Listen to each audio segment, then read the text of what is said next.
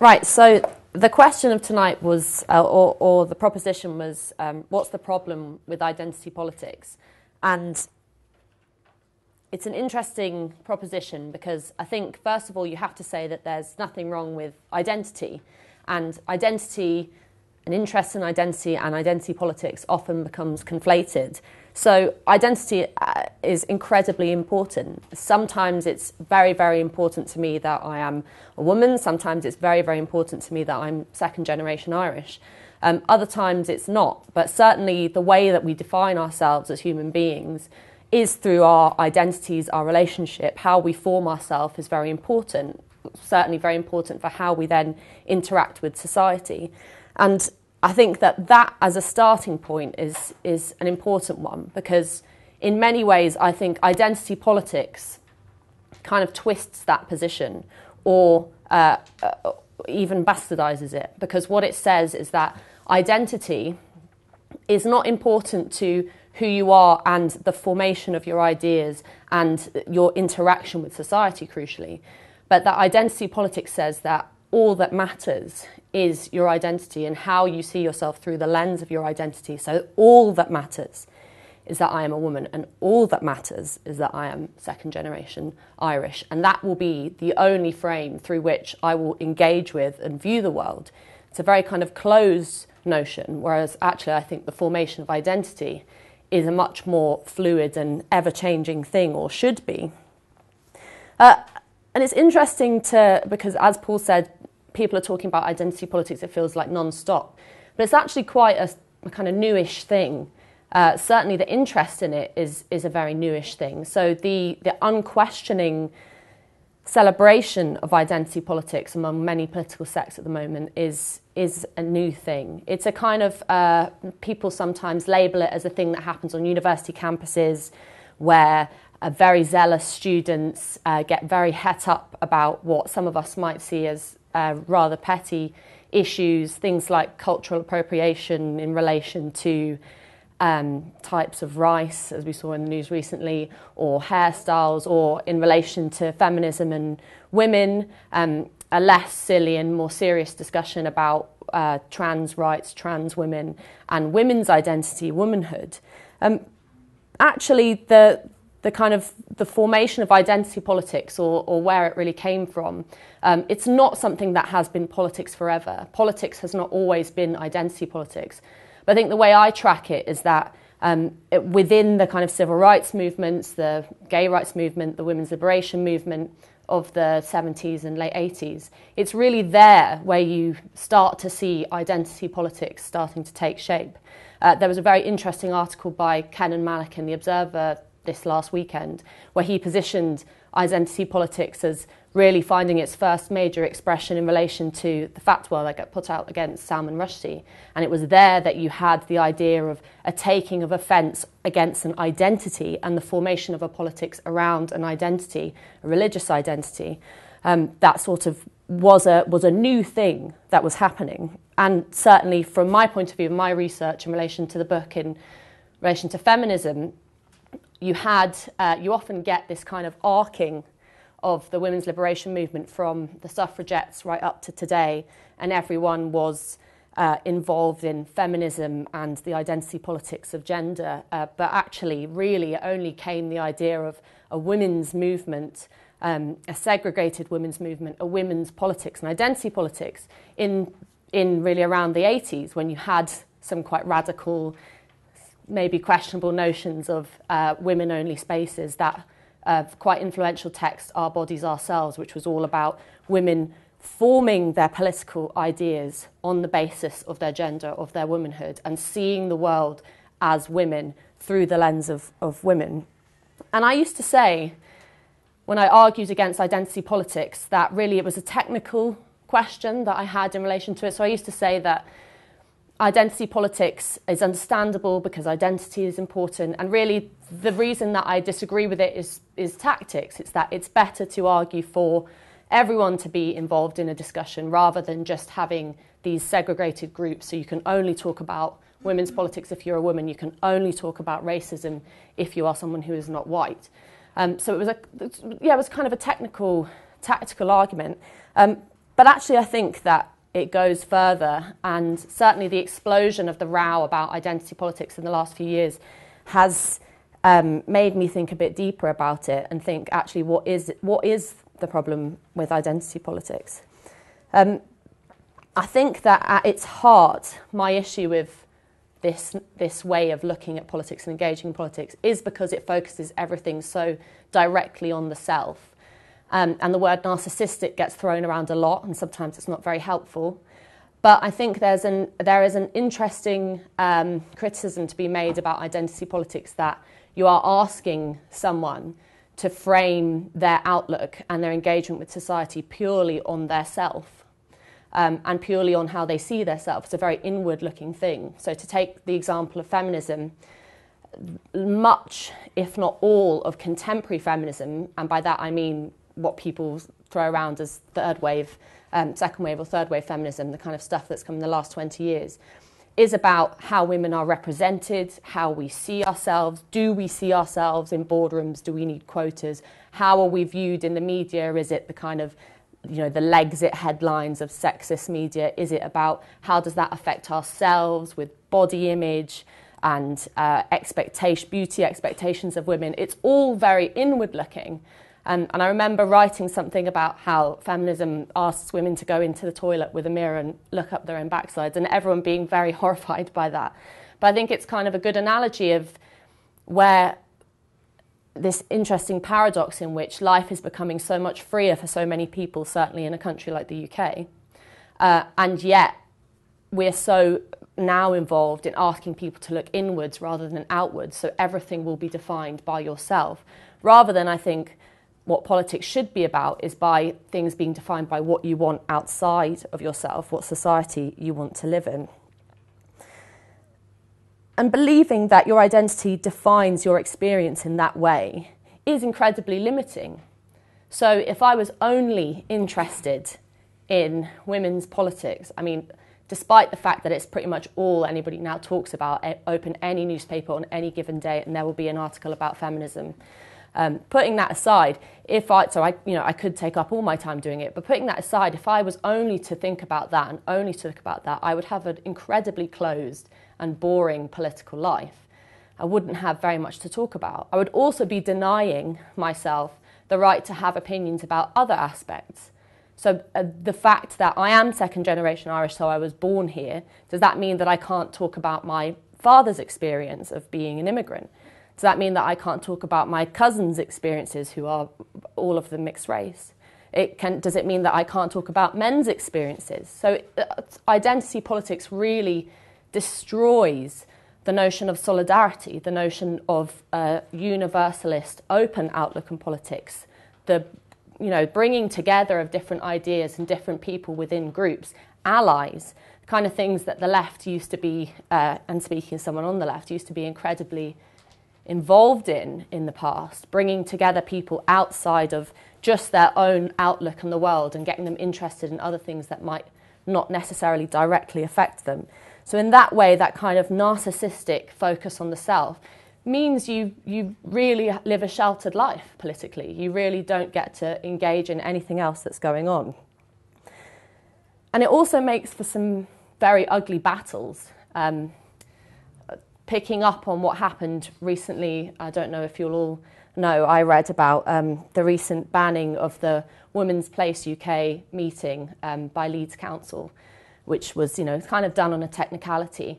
But that really highlighted for me the row between trans activists on the one hand and TERFs, as they're called, trans exclusionary radical feminists on the other hand, and the debate about what it means to be a woman. On the one side, trans activists saying, as I understand it, being a woman is simply a statement of fact, or it's something that you can say you are one day and say you are another day.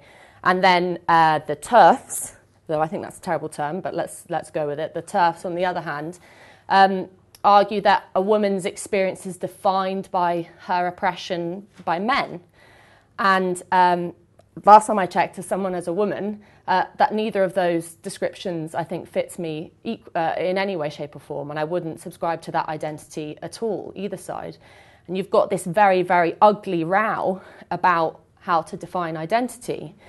You've also got it in relation to some discussions about certain identity groups claiming that you are not a real and authentic woman, or you're not a real and authentic black person if you cannot get along with the idea of identity politics. There's been some kind of, even though I'm not a conservative, I find myself sympathising with some black people who are conservatives who are being demonised for the fact that they do not denounce this political view because they are not seen as being that authentic identity group. And we've seen where that argument has gone throughout history. The idea of authentic identities is something that, to me, is quite not just an uninteresting but quite a dangerous route to go down. So what is, if that's what's the problem with identity politics, if it's about the self, if it's about, as I'm positioning it, as about narcissism, why are so many enthralled to it? Why is it so popular? And I don't think it's because people want to be narcissists, or people want to trash each other, or want to have these ugly rows. But I think it's because politics with a big P has kind of left the building. And certainly the left has a lot to answer for in this row. I think the move away from a universalist outlook on politics, a solidarity among people, a look at what is the bigger picture in society, so big questions of how we want to run society in relation to, you know, housing, immigration, equality, the economy, all these things have sort of left the building, and we're now spending our time rowing about what some politicians said to someone in relation to cultural appropriation, or what one writer did where they accidentally or on purpose misrepresented one identity group. And I think it's because we've gotten away from the idea that there is more to do, there is more to think about in relation to society. This closed nature has kind of blinkered us to the big battles. And so in going forward, what I kind of propose is that we really ditch the idea of identity politics. Like I said, it hasn't been around very long enough for it to really be too solidified in our sort of political conscience. And it's also isn't adequate. It doesn't lead to any road of general equality or general universal freedom. Do we want to live in a world in which we are all defined by our identities and kept separate? As it happens, I don't think supporters of identity politics think that either. I think that what we really want to do is start looking at what brings us together, and that sounds cliche, but I think it's worth saying these days, rather than what separates us, and really reinvigorating the idea of solidarity across identities and celebrating the idea that it really doesn't matter who you are, and it really doesn't matter what you are. In fact, most of the time it's massively uninteresting. It is of no consequence what my identity is. What's of consequence is what you say and what you do and what you believe in. And you don't have to be any certain identity to have an opinion on that. So I think getting back to a kind of universalist outlook, though I'm sure some might say that that's a kind of airy-fairy view of things, is actually not only a core principle of the left, or should be, from my point of view, but is also a much more beneficial way of doing politics, of talking politics. That means we can all have an honest discussion about what kind of society we want to live in.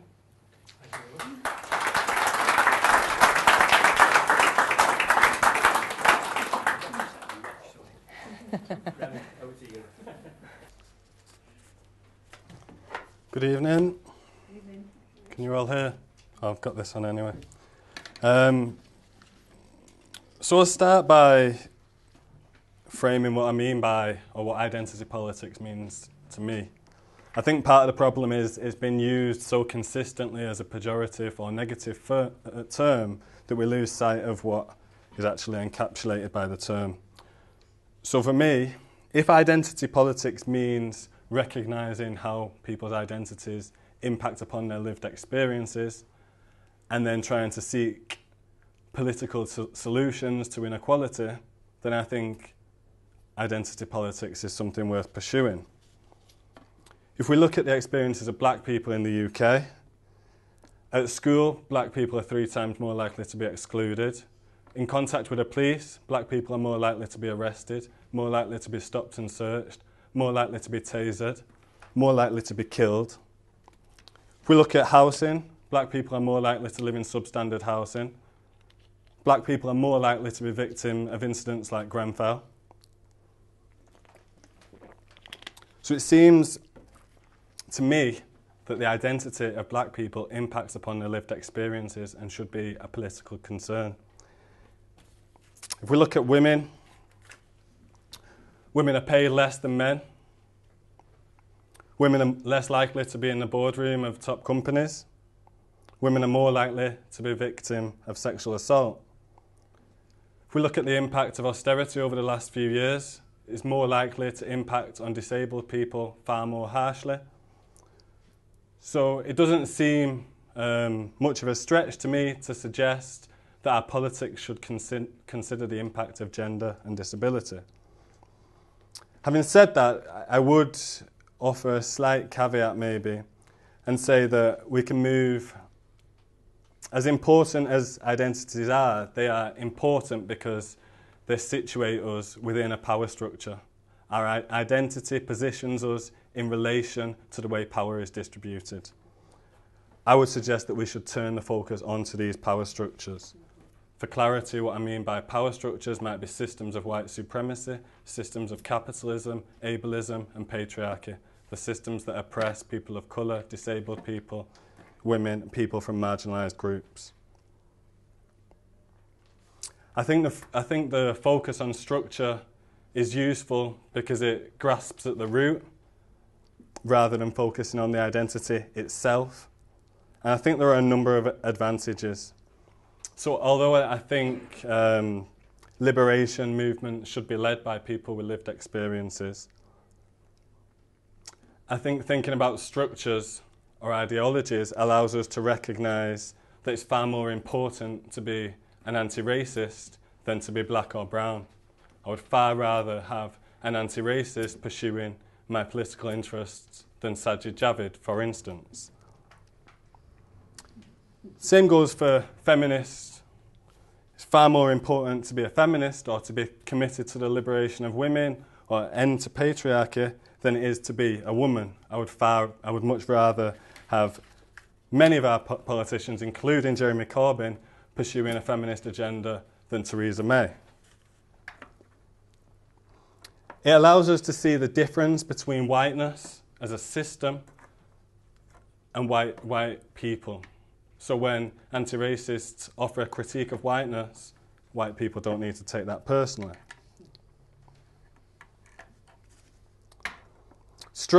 Focusing on structures can allow us to recognise the role for men in feminist movements and allow us to see the difference between identity politics that perpetuate inequality and those that move against inequality. So what I'm really saying is power needs to be at the centre of our understanding of identity politics.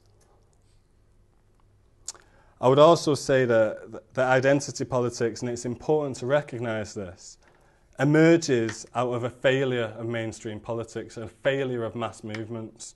It didn't just come from nowhere in the 80s. It came because left movements didn't take seriously the needs of black and brown people, disabled people, women, trans people. Sarah Ahmed says that too often, if a critique is made of a system, made of a racist system or a sexist system, the person making the critique becomes framed as the problem. I think that's partly what happens with identity politics. People who talk about identity politics are raising legitimate concerns about our system, but the backlash from the system frames those people as the problem.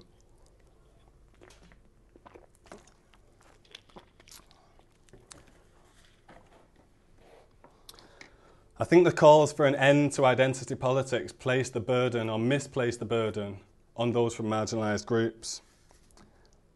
I think the burden needs to be replaced on the movements.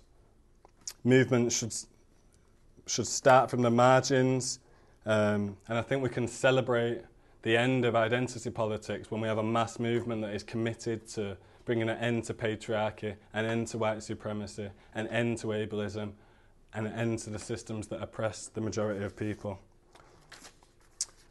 I would also say, just slightly in response to Ella, that I think identity politics can be intersectional. I think it's a bit of a straw man to set it up as something that fixes you as a woman who can't take an interest in anti-racism. I think any good politics, a feminist politics, should embrace anti-racism, and people like Bell Hooks make the case that it would and should. I've got some more comments, but I'll leave it there for now and we can discuss afterwards.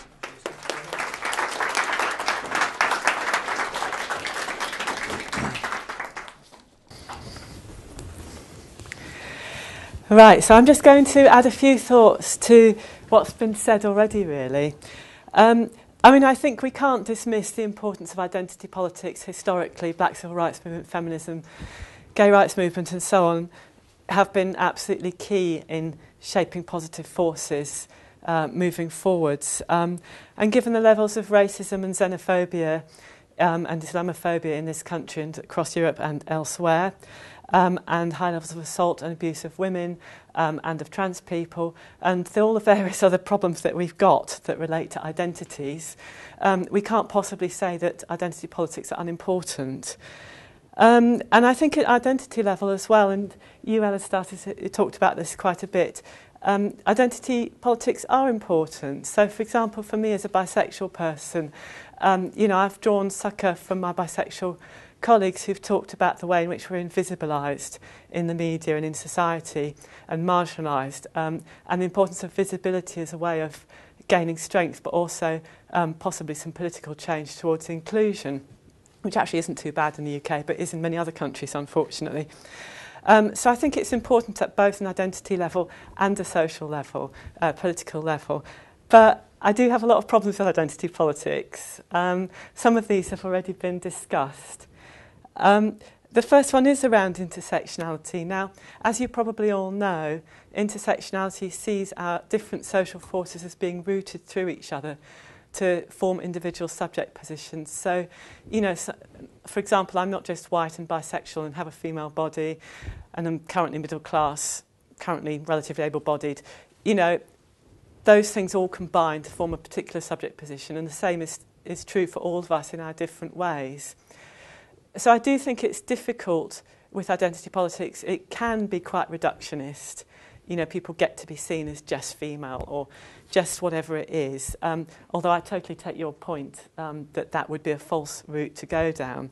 I think we have to remember that intersectionality does offer routes for understanding complexity and also for what we call strategic essentialism, which is where people take a stand on the basis of identities at a particular time to achieve a particular aim. And maybe that's one area where identity politics can be really useful. So for example, if you're fighting a feminist battle and you say, I'm a pro-feminist man or I'm a pro-feminist woman, or whatever, that's strategic essentialism, but it doesn't mean that you stop being black or white or whatever else you are. So that's intersectionality. Now, I do think that there's a real issue about negativity around particular identity politics. So, obviously we can look at the right wing and racist politics, white racism. But I have to say that also I have been really shocked at the level of transphobia that's come from cisgender feminists, and I just think it's so sad because most feminism was about equality and it was about bodily rights and self-determination, and I just feel that things have gone very wrong. When there's this kind of assault on a group of women who are basically very marginalised and often suffer from abuse and sexism just the way that cisgender women do. So I think there's sort of problem with toxic identity politics sometimes. There's also the issue of identity politics potentially repelling allies. Now, again, this was kind of raised in the early discussions. If it's only women who can do feminism, well, where's that going to lead us? My 10-year-old male-bodied child wants to go out and tackle sexism, but can't he call himself a feminist? That doesn't make sense. It's not useful. It's not politically useful. It's a dead end because what we need is alliances to tackle structural inequalities. There's also the issue of groups being overlooked simply because there is a lack of awareness. So, for example, that research that we did on intersex people and people with variations of sex characteristics, that's something that is really quite invisible in the media. So people don't talk about the fact that, you know, people are born with bodies that are somewhere in between male and female, and that's a perfectly valid thing to have. But there's no identity politics base because those people are so marginalised. They don't have the energy to do it, and not all of them actually want to identify as intersex, and certainly not to be political because they just want to get on with their lives just like everyone else. So there's this issue of people being completely overlooked. And I think that this extends to lots of different marginalised groups. So, for example, people with neurological conditions who maybe don't have either the wish or the ability. Some people with neurological conditions might not have the wish or the ability to take part in identity politics to gain rights for these very marginalised groups. People who are considered unattractive aren't necessarily going to want to organise on the basis of that because it's so heavily marginalised and stigmatised. People who are very poor or destitute might not have the time, the energy. They're too busy trying to, you know, survive and get a roof over their heads. So that I suppose there are all of these identities which could become politicised, but either can't or don't, or do so in ways that are less politically efficacious as compared to some other more powerful identity politics groups. So I think that there are a lot of structures of inequality around identity politics that we need to consider. And I think it very much depends on context. You know, sometimes it's useful, identity politics, but sometimes it's not, and we need to be moving towards alliances, again getting back to this issue of inequalities on a structural level that will tackle poverty, homelessness, sexism, abuse, etc. So I think I'd like to stop there because I know that you've got lots of questions, and thank you very much for listening.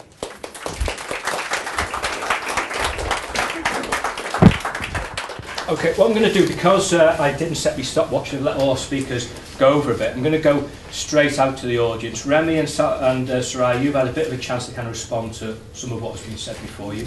Ellie, you haven't at the moment. Once you've come back from the audience, you'll get the chance then to also re-pick up on what each other said and come back. So, right, diverse range of views on the issue. What do you think? Who has any questions or any comments? Go on. I came here unsure exactly what I meant by identity politics, and having heard 3 speakers, I'm even more confused. I think a lot of the differences are about subtle differences of definition rather than what you think. I'm sure that you think different things as well. I find it really helpful to know what the speakers meant by identity politics. Anybody else?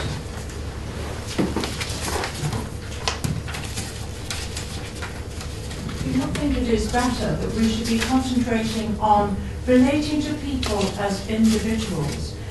My children were brought up in an African country, and when they were small, they didn't take any notice of who their school friends were, what colour they were. It didn't matter. They just related as children, and I think identity politics doesn't help this, because what you also have is you have a conflict of identities. So which one takes precedence? You're supposed to have religious freedom, but for some Christians, perhaps some Muslims or whatever, it's difficult for them to express their views without being ridiculed. So I really do feel that it's a very dangerous area, this. I very much agree with what Ella has said, and thank her for her really good presentation. Thank you.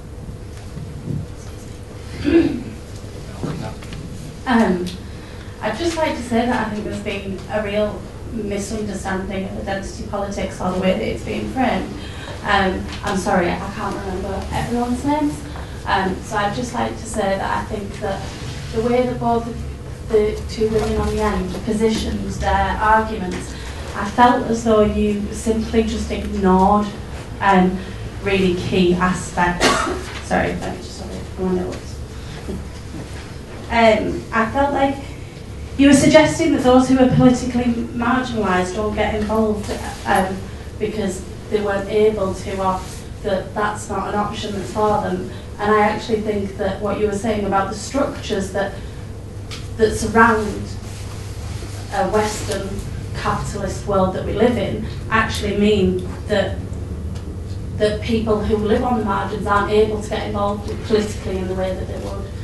So I just think I agree completely that both of the arguments seem to be based on a straw man. It seemed to completely just discount people's identities altogether, having any form of importance. And I just think really our personal relationships to our identity are very political, and we need to take account of those. Yeah.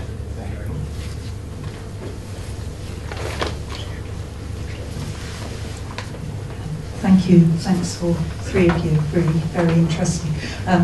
There was a lot of discussion about the idea of inequalities and structural inequalities across all three to an extent, and particularly the last two presentations, and also the idea that there are people marginalised within their identities because of structural oppression.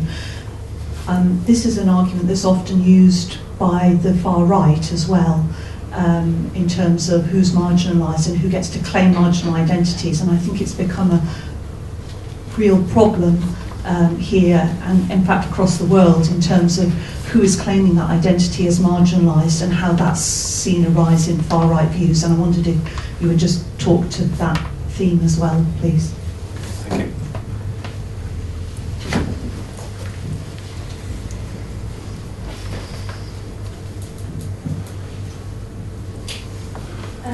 I was going to say, I agree that often people who raise issues of identity and say, actually, I don't feel like this, and this is why I personally want to, in my own identity group, talk about this issue separate to everybody else. I feel like they are definitely blamed for ruining this sort of like progress, and they're seen as sort of creating rifts. But I would say, do you not think that it's quite important for some people whose voices have never been heard to have a space on their own where they can say, actually, the narrative that's been told about me or people like me, I don't agree with, and I'm not going to just sort of roll over, just move on, and let's all unite together and like pretend it never happened. Like, I want the space personally to talk about this on my own without interference from maybe certain groups who have always had their thoughts heard throughout history. And so it's like their time has been, and I would like my time now, alone, and then we can all drive together.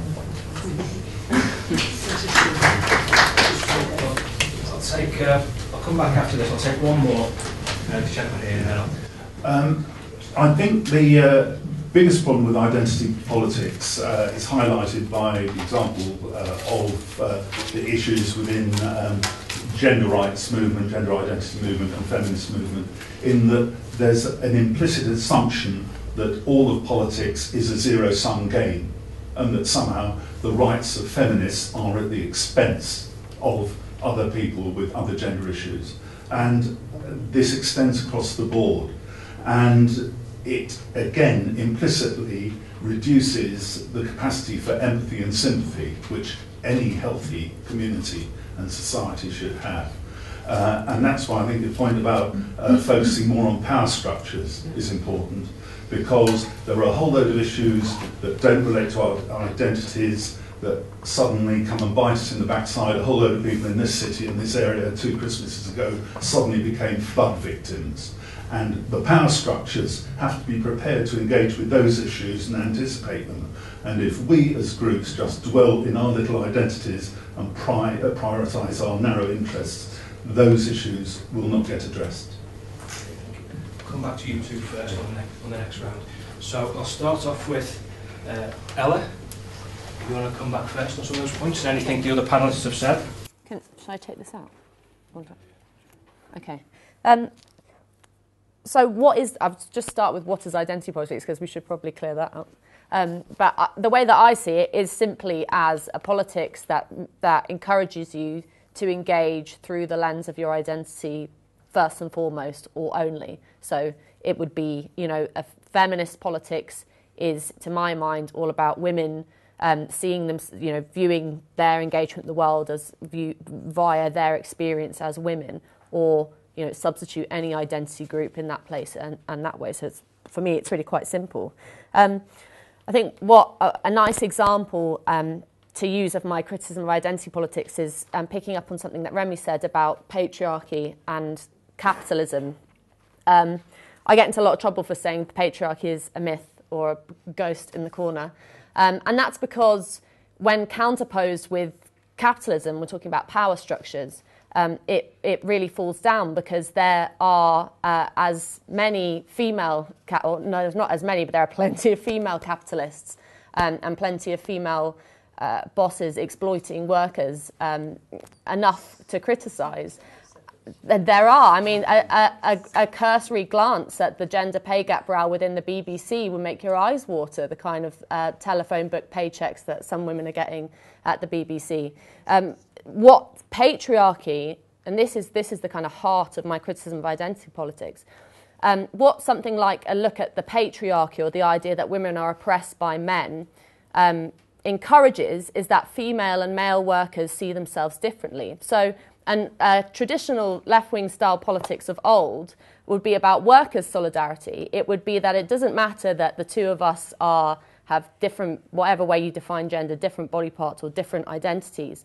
We are both being screwed over by the boss, and we will both take action for our class to enact freedom. And what I think identity politics suggests is that women and men in that position should see themselves with different objectives, different desires. One example in feminist history, which is very useful to think about, was the Ford Dagenham strikers, the women who were working in the Ford factories. Now, they were not being listened, this was in the 60s, they were not being listened to because they were women, and they had industrial question, they had a question about the value of their pay, and the trade unions, which were predominantly men, were not listening, and they used a sort of quasi-women's liberation movement within themselves, not to enact an identity politics, not to base it on purely as themselves as women, but to get the trade union movement to incorporate a proper workers' solidarity, which involved both women and men. So it was a kind of, it was a quite standard left-wing workers' solidarity position. It wasn't the same kind of thing that you get today, which separates people on the basis of their gender. I think it's a pretty, I mean, there's been some sharp intakes of breath, but I think that it's pretty uncontroversial to say that it's a better way of fighting for freedom if we are all doing it. And Remi made a very good point about saying that, about talking about intersectionality. Intersectionality is this word that gets thrown around. I think it's much better to just talk about plain old solidarity and say that your interests and your desires to fight for freedom are mine as well, if we all want to live in a society that is more free and equal. I don't see why identity in the kind of personal way should come into that. And just the final point before I pass the microphone over, there was a point made about people, certain groups having been given the platform for millennia, and now certain identity groups who have been marginalised throughout history want to have a space for themselves. Now that's very understandable and a completely laudable position on the one hand, because it's that's about social, and that's about who you want to talk to, and that's not saying that you have to absolutely seek out the opposite identity to you and row about things with that. That would be ridiculous.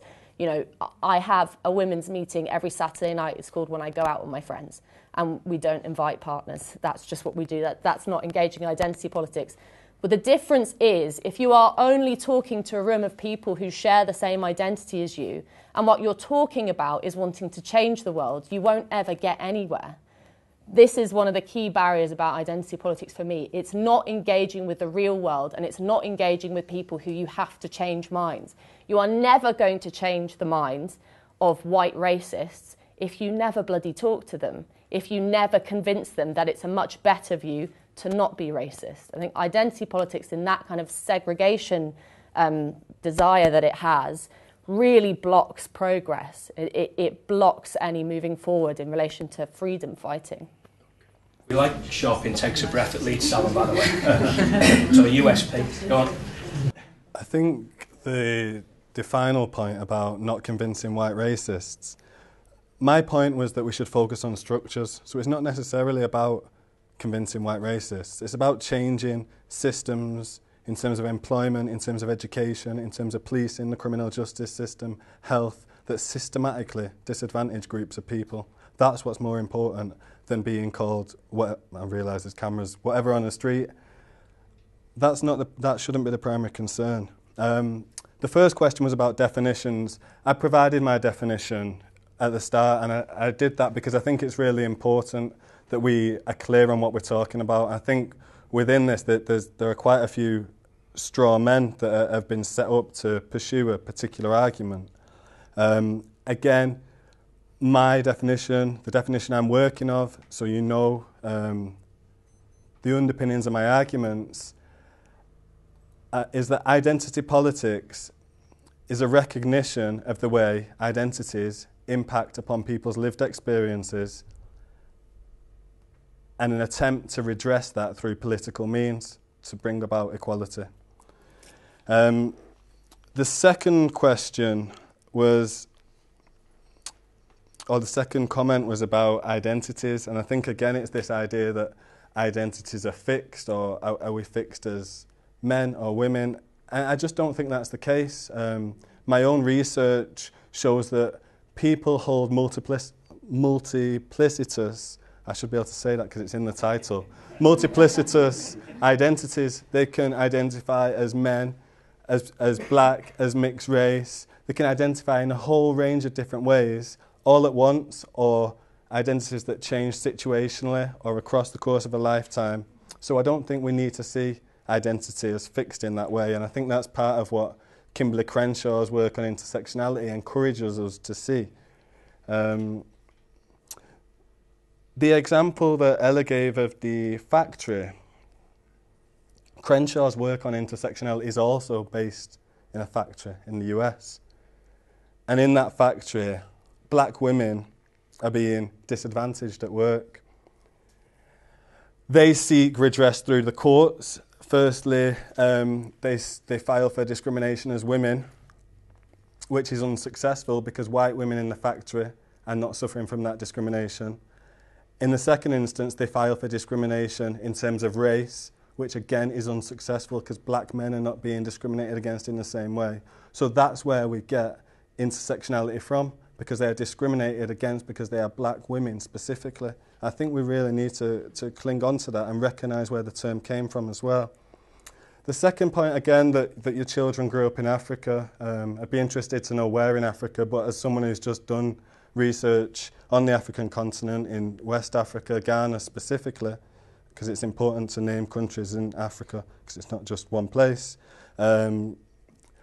It's nice that your children felt that way, but I can tell you white supremacy still shapes societies on the African continent. It still impacts upon who gets employed. It still impacts upon the way wealth is distributed. So it's very nice, but perhaps your children or your family should have been more aware of the way race politics work on the African continent. I've got more, but I'm taking up a lot of time. Should I pass it on? Yeah, hopefully we'll come back later. I'll try to whiz through some of these questions quite quickly. The first one I'm going to talk about is, isn't it better to relate to people as individuals, which follows on directly from your comments. Identity politics doesn't help with this. I totally agree. I think it can really get in the way, focusing on identities and differences to basic human relating. Absolutely. But that's the problem with all sorts of human communication and categorisation. It's not just identity politics. I think that awareness that identity politics can get in the way needs to be counterbalanced by an awareness of the need for the recognition of structural inequalities and the way in which people are positioned differently socially and have access to different resources and different ways of doing lives. That also needs to be acknowledged. Otherwise, you know, basically the only people who can enjoy that nice space of just relating without thinking about identities are the people in the privileged positions. It's the white people, it's the cisgender women, it's the straight people. Because basically if you become one of those what we call subaltern groups, or you have a number of different subaltern characteristics where you are not part of the mainstream that occupies privilege unthinkingly, then you will soon become aware of the disadvantages that you face that are perpetrated on you by the people who basically run society. So I think it is important to have both. Okay. Now the structures, meaning people Oh gosh, this was a difficult one. Needing to acknowledge the importance of identities. Actually, there are a couple that are a bit like this, a couple of questions and comments. I absolutely agree. I think our identities are really important, and talking critically about identity politics doesn't mean individual people's identities aren't important. I think the critiques that certainly we've raised tonight are probably more about identity politics as tactical and whether it's efficient and whether it works, which I think it sometimes can, but sometimes it doesn't. Not about undermining people's own identities, and particularly for people who are marginalised and maybe haven't had space to seek solidarity and to rework things that have been imposed on them.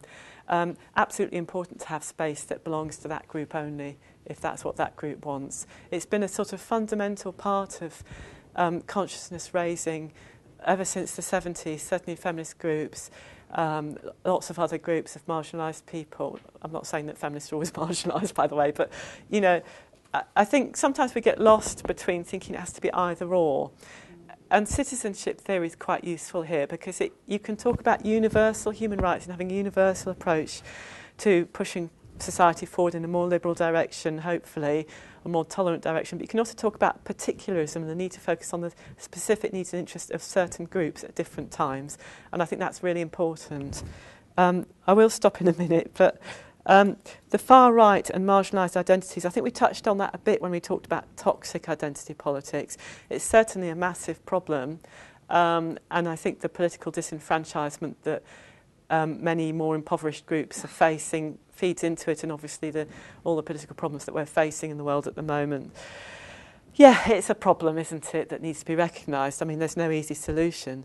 But, you know, identity politics are being deployed in some very, very scary ways. Okay. I think the last one I've got is the importance of focusing on power structures, not just identities. But that might have come from you. So maybe it's time to stop, but I think it's very important that we look at power structures. Very, very small. Yeah, it's just because I forgot your question. It was a really good one in relation to the far right and toxic identity politics. I mean, I think you get into a sticky situation when you start saying what is good identity politics and what is bad identity politics. Remi gave a very comprehensive list of true stats in relation to the persecution of black people. There is a stat, there is a fact that white working class boys are least likely to go to university. So, I mean, you can imagine the uproar if that got turned into an identity politics position. And the fact that some Tommy Robinson fans, these kind of people are jumping on the desire for identity politics and creating a white identity politics, which is raising its fairly ugly heads in America. So once you open the door to the fact that you should coalesce around your identity and form your political outlook around your identity, it doesn't lead to very good places. And you can't say that because some right-wingers want to identify around being white and being marginalised as they see it, that then you have the other side of black people or women. So, it's a very confusing and not very helpful route to go down, because you can't legitimately say, well, your identity and your identity politics is wrong if it's based on my identity. Who are you to tell me, not who are you, but who are you to tell me about my identity and my identity politics? Can I just say very quickly, David Gilbourne, a critical race theorist in education, he's debunked that gets bandied around every single year that white working class boys are least likely to go to university. It's just not true. Check out. Well, hang on. I mean, that's what I've done research. Yeah, Spike has done research. I know, that's what we. I mean, it's an uncomfortable fact. But David Gilbourne, professor in critical race theory in education at Birmingham University, has shown it to be a myth. It's an inflation of the working class category. 60% of the population identify as working class. The data you're talking about is based on free school meals, which is far lower proportion. And I'm hesitant because I don't want to suggest that the problems of that particular population are insignificant. But again, we need to look at it. We need to look at why that segment of the population, which is far smaller than you're suggesting, are struggling to get into university, and then we're back into identity politics. Yeah, it you've got seems. two. That's it. It's like Okay, I'm going lots to go of out to the warring audience groups. again. But just before we go out to the audience, I just wanted to throw one thing in, because in Working Week, people were saying, "What's your Salon on this week, Paul?" and said identity politics, and everyone says, "What's that?" which forced me to come up with a definition. And I'd say, just a very brief one, it's the quest for group recognition based on some notion of suffering. That's what identity politics is. It's the quest for group recognition based on some notion of suffering. Right? That's what it is in a kind of nutshell. But anyway, people might disagree with that. But really quite interesting to listen to the three discussions. All of you, I think pretty much all of you have talked about structural inequality. And for me, the ideas of identity politics have kind of developed through the 70s, when the triumph, really, if you like, of the individual, the Thatcherite, there's no such thing as the individual, as community, there's only individuals. And I think the left at that point abandoned the sort of outward-looking positions to try and change the world for the better of everybody, and chased, if you like, recruitment and chased marginalised groups, such as women, blacks, anywhere else where they thought the recruitment could happen, and forgot to continue and work for major change sort of universally. And I think what's happened is that some of the groups that were traditionally represented by the left have now also become marginalised. But we don't talk about particularly as you mentioned, the white working class. They're not seen particularly as a group that or when they are talked about in terms of identity politics, it's a fear, because we immediately, or certainly the left thinks of them as potentially right-wing, potentially fascist, reactionary, etc.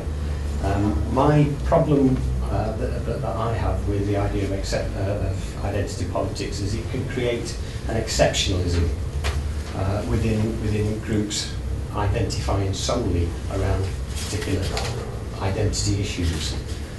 We've seen some of the results of that in some of the Jewish groups and their attacks on the Labour Party and the attacks on people who are clearly not racists, but who happen to disagree with some of their thinking. And because of this kind of exceptionalism and this failure to engage with the broader situation, can lead to all kinds of messy situations like that one.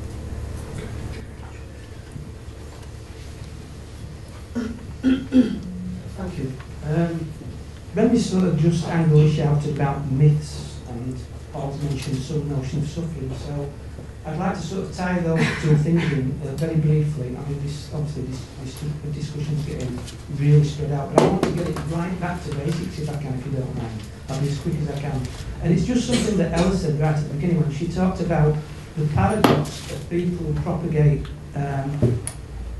the politics at a time that they're looking inward, at a time when, if you listen to what they're actually saying, it's almost all being achieved, and yet they're still looking inward. And you'd say, well, what do I actually mean by that? And I think it comes down to two words that Remi and Surya are completely getting wrong. And the words are oppression and prejudice.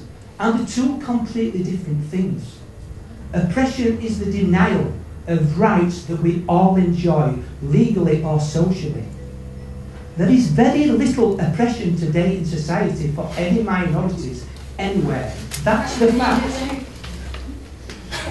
That's the fact. And I think Remi touched on it when he said that only certain identities have the lived experience. They can feel this. I don't think you would use the word oppression, but that's what you mean. But I'm sorry, that is completely subjective. It is not objective at all. However you look at it in society, legally, socially, in attitudes, there is very little racism today. There is very little sexism. Women's rights have always been achieved. There is prejudice in all those fields. They are two completely different things. You will never eliminate prejudice of individuals. You cannot do that because you're asking everybody to be robotic and completely think in one single-minded way.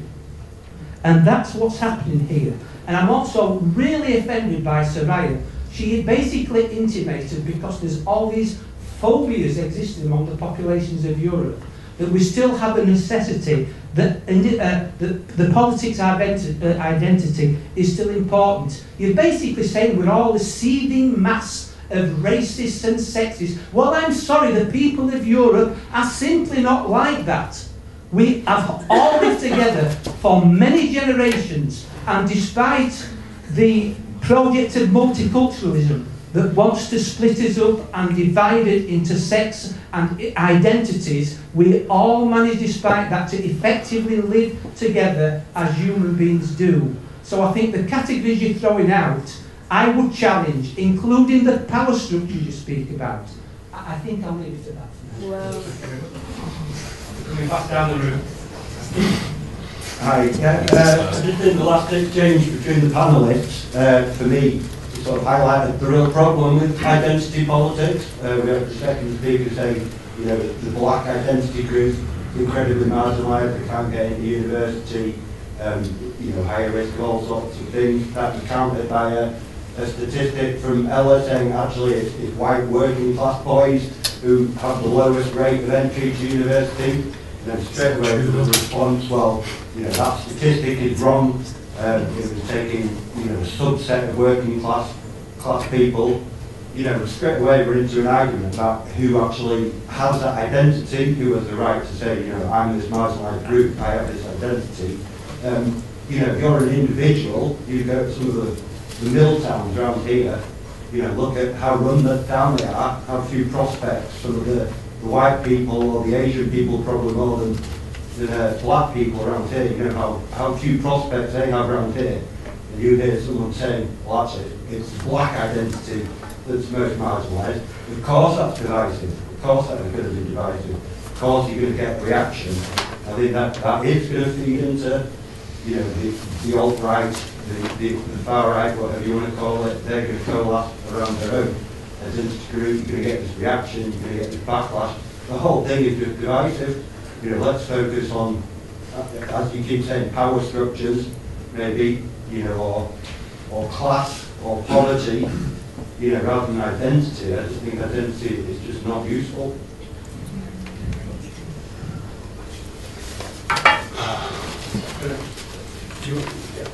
I'll go back up to the side. Right, yeah, thanks. I've just got a couple of concerns about what's being said. Just starting off with this idea that we need to attack structures and change things. Nobody's actually used the expression yet, but it's sounding very much like an affirmative action mandate, looking for positive discrimination. And I find tremendous problems with that if that's what's being put on the table to try and address this inequality, which you've explained. I'm not going to argue with those statistics that you've started with and said, you know, that those groups are struggle in society. I'm just suggesting that the answer for that is not more discrimination in any direction, because it certainly alienates other people. And then to ring fence, as I suggested, by just casually throwing in the concept of Islamophobia, that somehow an ideology can be ring fenced against criticism. You know, even with criminal sanctions being raised against it, so that now just having a discussion where you say, you know, I don't agree with that, or that doesn't float my boat, is now, you know, presumably going to become an offence just to protect people against this invented phenomena of Islamophobia. Okay, thank you. Right, there's 2 hands up this side. Oh, there's a bit. I'm not actually sure now what I want to say, but I just noticed there was a lot of hot in the room, and I just wanted to recognise that we're here trying to deal with something that feels like it's representing what's going on in the outer world, and at the moment we're a bit of a microcosm of the bigger world. So I noticed I felt frightened with some of the statements that were getting made, and I think that's what's happening is a culture of fear. So I just wanted to pose one thing, and I wanted probably to ask. I mean, I am glad of all of what you're saying. I don't agree necessarily with everything that's being said by the panel. I agree more with some. And I notice where I lean and where I don't lean. And I'm noticing my own prejudices and noticing my own stuff. And I think it's not narcissistic to look inwards at times. I want to really challenge that. I want it to be seen as being absolutely essential in a world where we look outer at all the outer power structures instead of inwards for our inner power structures and our inner power struggles. And that doesn't mean we sit there belly gazing. It means we are staying with and in our bodies and in some way of being close to ourselves so that we can be present in the outer world and make connections that actually might be surprising. I might find I am making a connection with somebody who my fixed identity, I am a woman, would actually, and I'm a feminist, fixed, is it? Suddenly makes connection with somebody else. I'm a white person, fixed.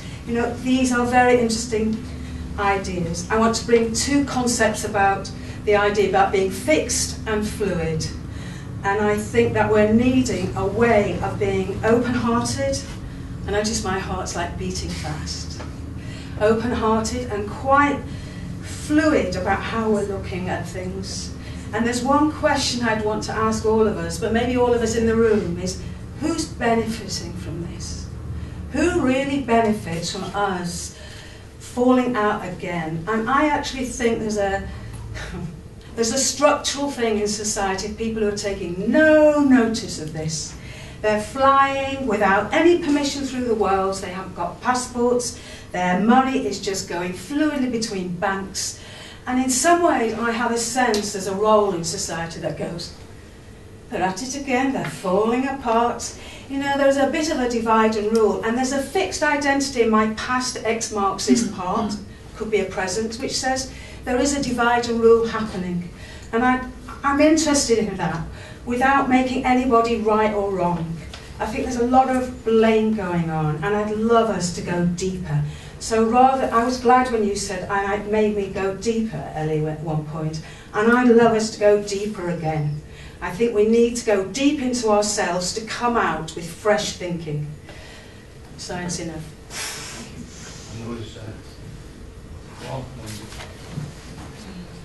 I've got a few points I wanted to make, and it's kind of everything's moving so fast that I don't really know what to reply to now. But I wanted to come back to Ella's point about the dangerous route that identity politics is leading us. I mean, the idea that because there's a hugely toxic men's rights movement developing across the world that's actually leading to the deaths of women, the idea that because of that we should abandon feminism as a bad idea is just completely ridiculous to me. There's so many straw men being thrown around, but I mean, the point is that people are taking politics of liberation, they're twisting it to their own ends to reinforce their own privilege, and this is what we see happening in white power movements, white supremacist power movements. They're taking something that's meant to be about liberation and equality and all the rest of it and twisting it into something that will reinforce their own privilege. And we have to fight against that. You don't just go, well, let's stop thinking about that then. That's gone badly. It doesn't make any sense. There are some other points I wanted to make as well, but I don't know if I'm going on too long. There's a false dichotomy being set up between class politics and identity politics, when I think class is a really important part of people's identity, and any class politics should be intersectional.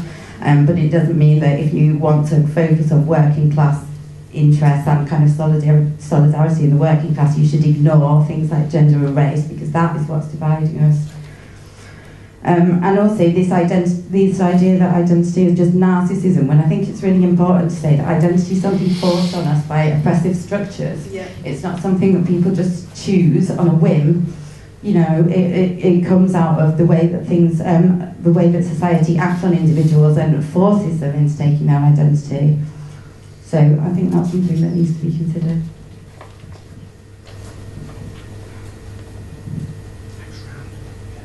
In a way, I feel like a lot of what I've just, quite a lot of what I've just heard has reinforced with me why I believe that identity politics is important, because I'm not suggesting that we go off into our own groups and then we just talk in our own groups about our own groups, because that already happens. So it's not that's not the next step or something. It's already going on. But I mean, like, I feel it's really helpful. For example, being told as a woman by someone who is not a woman about what it's like to be a woman, I feel like at points I have to say, look, you know, I respect that you're trying to help me, you're a feminist or you believe in women's equality, but I have to draw the line and say, you don't know what this feels like. I do, and that's why me in my group or my identity as a woman, I need to tackle this question or this point personally. And although I respect your support, I can't take it because it's not you and you don't actually know how that feels. And you can say you understand and you've lived with people who are similar, or your next door neighbour is an immigrant and therefore they told you about what it's like to be an immigrant and you know what it's like to be an immigrant. But unless you are an immigrant, personally I believe that there's certain things you just can't fully, honestly and truly say and represent. And I'm not saying that only people of one race or one gender should be involved in a campaign for that race and that gender, but I do believe that there's a point where the people of that race or that gender need to be the front line because they're the people that know best what it's like to be that. A woman knows best what it's like to be a woman, and I don't think that's something that you can really debate. Apologies for not having the uterus. Right, back to the panel. I'm going to start with Surya. There you go. Thank you. Okay, so we had a lot of diverse and quite conflictual comments there, as you know. I mean, I think that if you look at this from an overview, our society is very economically unequal. I don't think anybody could possibly argue with that. And I think that a lot of the inequalities that we've got around identities or the tensions around identity politics stems from that lack of economic equality. And I liked what one of the commentators said about the importance of class. And in fact, class came up quite a lot in a number of different comments. If we lived in a society where the distribution of income and opportunities were more equal generally, I don't think there would be this much conflict. And this business about being distracted from what's going on in the rest of the world while we all fight amongst ourselves over identity issues is a massive issue, because there's all this other stuff going on that we have very little knowledge or insight about, you know, around the movement of globalised capitalism and so on. These debates can, I think, serve as a bit of a distraction, as important as they are, and as glad as I am to be here today. And I think we need to remember that, you know, healthy debate and conflict is part of a democratic society. Okay. Now, the business about white working class people and marginalisation, I think, is particularly important at the moment, partly because it does fuel, you know, so many of the political problems that we're facing. And this is also tied, of course, into the economic inequalities, and it's not going to go away. And, you know, once these things become kind of transformed into identity politics, then that is a powerful force. So I think we need to be paying more attention to that. There's no easy answer, of course. I mean, certainly one of the comments about the lack of prospects white working class people face, yeah, I mean, it's a massive issue. You know, I mean, that could be dealt with by more fair distribution of resources, certainly. I'm losing track of my questions. Now, one of the people's talked about changing structures. Just to clarify, I wasn't talking about affirmative action. I don't believe that affirmative action is a particularly good route because it just causes backlashes and resentment. Okay. But when I'm talking about changing structures, really, I'm talking about you know, flattening out some of the hierarchies that exist around ethnicity and gender and so on. Now, the importance of actually looking at facts, I mean, maybe this is something that sociologists and economists and so on can be really helpful with. I'm not saying that I've got a grasp of all of them, but what I'm saying is that if we actually look at the distribution of income and opportunities and, you know, high-paying jobs and so on, they are very structured by gender and race. And you know, class background as well. And I don't think we can really get away from that. We can't pretend that all of the problems have been sorted out. So maybe I need to disagree with one of the speakers. Okay. I think the other thing that stood out was the importance of personal experience in understanding identity politics. Yeah, absolutely. You know, we are only individual people with our own individual viewpoints at the end of the day. So maybe that's a good point for me to stop. Thank you. The second comment from near the back suggested that mine and Ellie's argument is an example of why identity politics is the problem. I disagree with that. I don't think there's anything wrong with the disagreement we had. I think I've now mentioned David Gilbourne's incredibly rigorous work, and you can go away and look at that, and then you will come to recognise the statistics, and that's how debate should work, and we clarify our positions and become clearer on what the facts are. So I don't see that as a problem, really. The comment about white working class people being oppressed in mill towns, absolutely, I agree. In my talk, I called for us to target capitalism as well. Perhaps I should have said economic inequality. Abolishing capitalism is just indicative of my own orientation, but an end to economic inequality would be fine. I think it becomes a little complex when class oppression makes it difficult for white working class people to see how whiteness is a position of privilege. I understand if you're in a mill town and you are suffering economically, it's very difficult to see, but there's a real strong body of research that shows to be black and working class is fraught with difficulties above or additional to those struggles of being white and working class. Affirmative action, I'm undecided on it. I think one argument could be that we already have affirmative action for those from privileged groups when white, male, middle-class, able-bodied man goes for an interview, he's perhaps more likely to get that job. I'm being slightly rhetorical and I'm not fully decided on affirmative action, but that might be one response to criticisms of affirmative action. The fourth question, which I can't remember now and I've only noted down my notes, I've tried to say several times that we need an analysis of power, and I think that comes back to your questions. If we understand the way power works, we can make distinctions between the kind of movements that are valorising a white identity in pursuit of racist agendas and those that are moving against power structures that oppress people. So again, I think power is important. And I agree movements should be led by those grappling with that form of marginalisation, but I do think there needs to be a space for people to support that. Thank you. We've been talking about, okay, so we had some initial confusion about identity politics. Let me throw in another phrase that we might have some confusion and argument about, and that's victim narrative, and that also gets talked about, that often gets talked about in relation to identity politics. And I think, for me, fellow panellists have just talked about different oppressions, different people's privilege, and different people's position in what sometimes gets rather derisively called oppression Olympics. So, you know, you have these kind of competing privileges, competing oppressions, and that is not to denigrate the seriousness of when people are oppressed.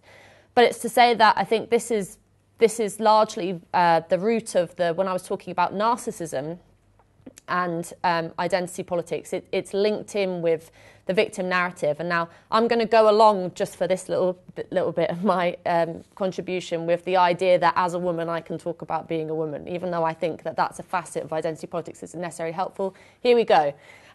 So part of my criticism of contemporary feminism links with what one of the contributors said at the back, that to be a woman now, today, in 2018, in the Western world, is objectively better than it was for me at 26, than it was for my mother in the 70s, than it was for my grandmother in the 40s and 50s. And that is because of social movements. That's because of, occasionally, though they didn't largely contribute very much, the theorists in the 80s, feminist movements.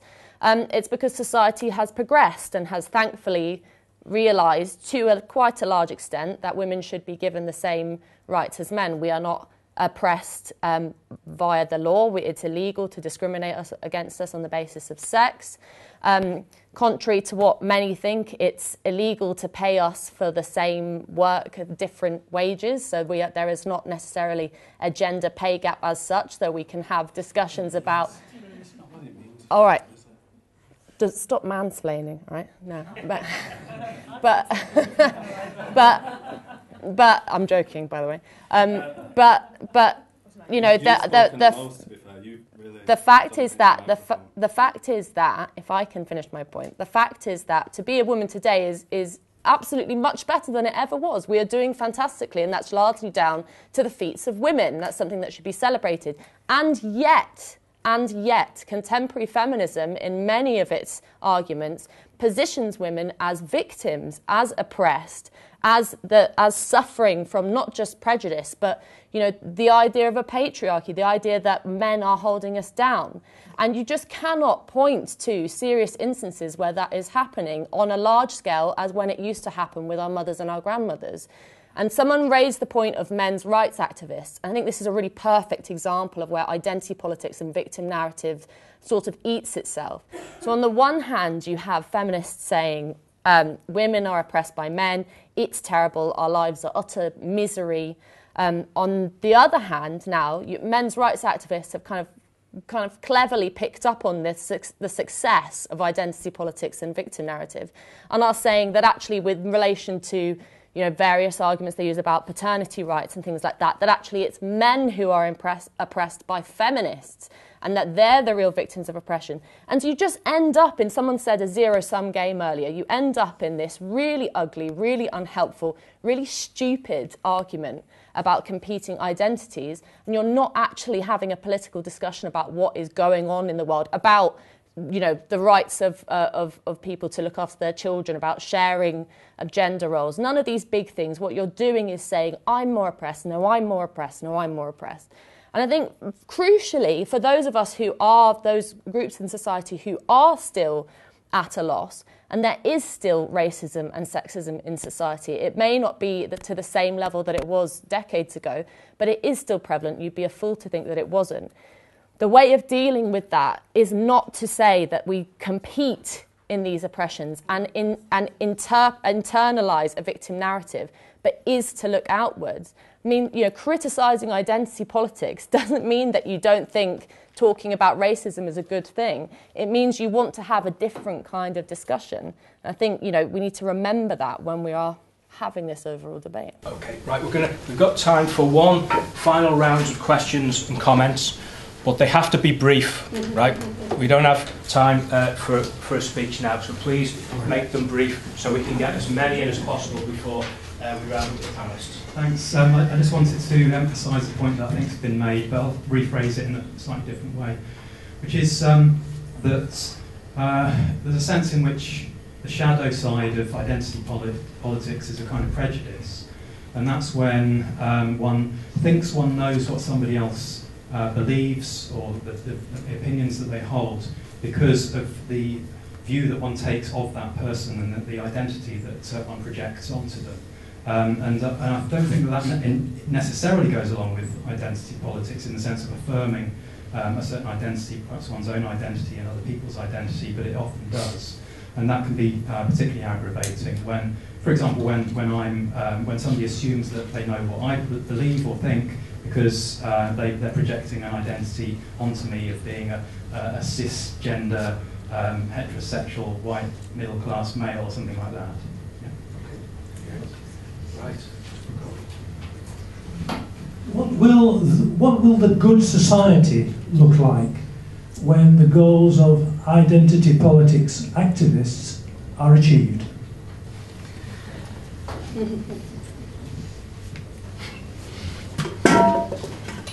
I just want to ask all the three panelists, what role does education and national curriculum play in terms of shaping the national identity? Because if you look at the United Kingdom, so far the sort of, former Education Secretary David Plunkett was talking about sort of introducing citizenship in GCSEs and A-levels, but so far it hasn't, come true as yet. So I'm just wondering how education can shape the kind of a new identity for, well, British identity. Thank you.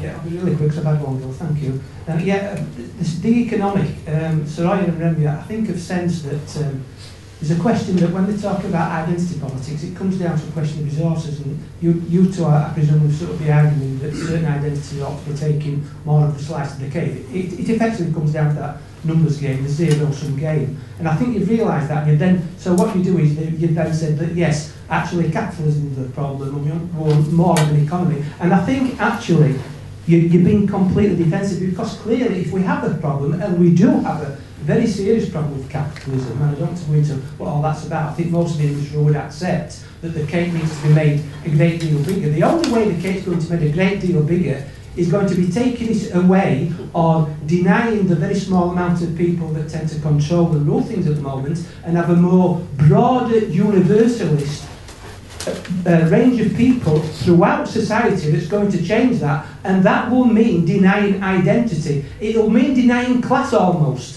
We will need to go across the whole spectrum of society to make that change, and identity politics does exactly the opposite, and that's your problem.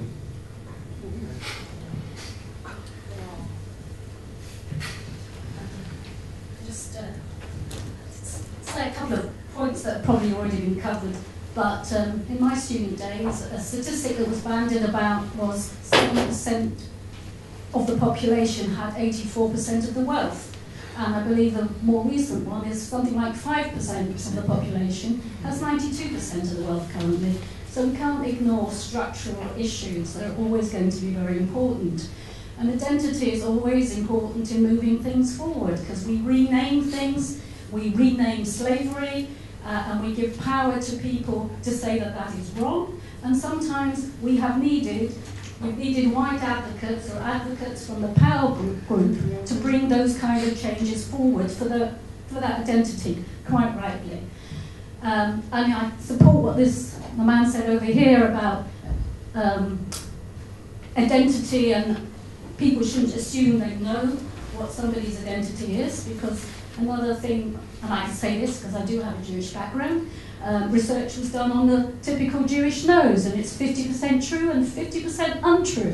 And I find that idea of what stereotypes are doing is that they're 50% true and 50% untrue is something we have to carry with us, because then we have to see everybody as an individual and find out who and what they are. Now, I would also like to say one more thing, just briefly, about the need for advocates. For some groups that don't have the energy, the health, and the power to come and speak to a group like this. I'm actually electrosensitive, and most of you will not have heard of it, and I'm probably going to go because my tolerance level has been reached. So if I can act as an advocate for that group who are truly being denied in what is going on at the moment, I would like each and every one of you to log into electrosensitive-UK and go to the newsletter page and read every bit of the summer newsletter. There's a lot of information there, and it will be an education to some of you, because we have to learn safe use of technology. It isn't just about the mental health of the young. It's much bigger than that. And that's about all I want to say. Thank you. I may not have to stay for you to reply. I am indeed electrosensitive. Thank you. It's just a quick question. If identity politics is supposed to be a response to sort of oppression, discrimination, I'm black, I'm a woman, therefore I suffer, why is it the case that it's got a specific history that originates, like Ella mentioned, in the 1970s? Why was it that in the 40s, 50s, or further back, people didn't say, well, as a woman, this is my experience, therefore it's only me that can legitimately make this argument, or as a black man, those sort of arguments, those sort of divisive arguments, why is it only in the 1970s that identity politics takes off? on that note, we will round up. I know Surya has to get off, so I'll start again with Surya. So not just obviously come back on the questions, but if there's anything else you want to sum up, or anything hanging in the air that you want to come back on, please do. Well, there's an awful lot more that could be said, of course. I think that just to start with the first question, what would a good society look like? Well, I mean, as far as I'm concerned, it would be one where we didn't have this 5% of people hoarding most of wealth, and where it was spread around. And I don't think that any of us can really imagine what that would look like, because it would radically change everything, and there would be enough resources, in fact, for, you know, people of all different social groups to live a reasonable life. And I know that sounds utopian, but really for me that's the bottom line. And I don't think that we would be scrapping about who is more oppressed than who anyone else would be. I think that's a good vision to have. There's a long way to go to get there. About some identities getting more of a slice of the cake, well, I think, you know, actually being critical of economic inequalities really is important, because there would be more, and that would also mean that there would be less of the toxic right-wing politics, because people would go, well, that's not right, is it? And we'd find more in common amongst each other than we do at the moment. So, education and the national curriculum and its role in shaping national identity. Well, I have to say that as a parent with a child going through school, I've been fairly appalled at the lack of work that they do around, you know, citizenship, democracy, finding ways to get on with each other, tackling sexism, racism, etc. So I think there's really an awful lot more to be done on that in schools, but that's just me. Okay, I think I'd like to stop now, and thank you very much for coming tonight.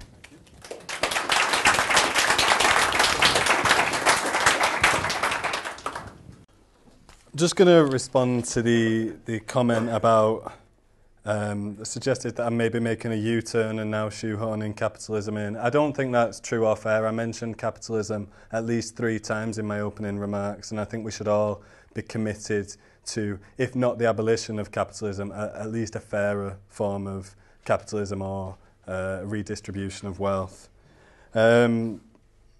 I appreciated the comment from over here, and I think that's partly why we should focus on structures rather than individuals. The school curriculum, I think, has an incredibly important role to play. I don't think it's in the interests of those in power at the moment to have a school curriculum that makes clear how these structures of oppression work, but I think it would be incredibly important for any kind of progressive movement for social change. Why only the 1970s? I'm speaking particularly in terms of race, but this is when we started to get a more sizable proportion of black-born Britons. You know, migration really, or significant waves of migration from the African Caribbean really started in 1948. So it's but before that, you know, Sojourner Truth in 1850 was talking about the intersection of racism and sexism and how that impacted upon her in a slave economy. So I'm not sure it's exactly true, and I think your framing of what identity politics is was a little misleading as well. My notes are really messy, so I'm sorry if I've missed one of the questions. Thank you, Remi.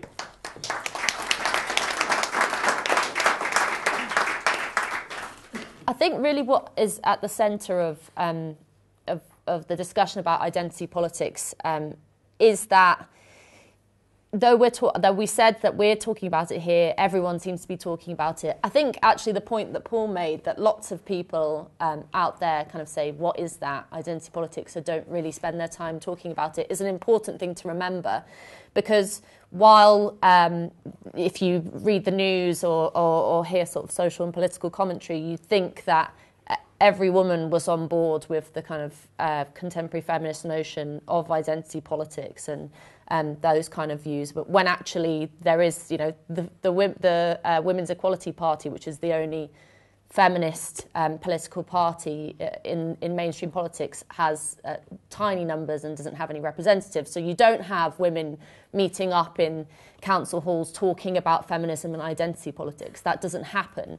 So it's important to remember that. I think it's slightly disingenuous to talk about identity politics without saying that it is a rather minority position that pushes it as this quite extreme thing, that pushes it as this sort of segregated space, that pushes it as this sort of very, I think, dystopian view of humanity and dystopian view of people and how we interact.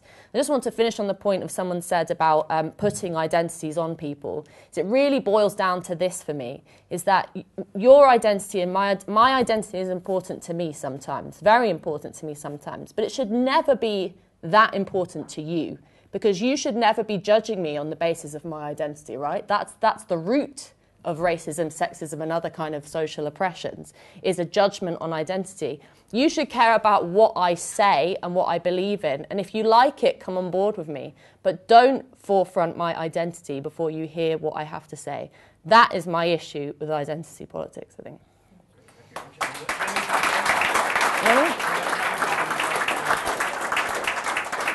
Again, I would just disagree that that is the root of racism. The root of racism is the need to extract wealth from the African continent. So it's structural. I mean, you can sigh, but you know that is the root of racism. That's where it. Name me a text that disputes that. It is. Do you believe only white people can be racist? As I've said several times, I see racism as a structural problem. I see it as a structural problem. I'm not so interested in individual racism. I'm interested in the structures that lock certain racial groups out of positions of privilege. Okay, right. On that point, because we're coming to end, I'd like to thank Ella, Remi and Surya for tonight. So thank you very much.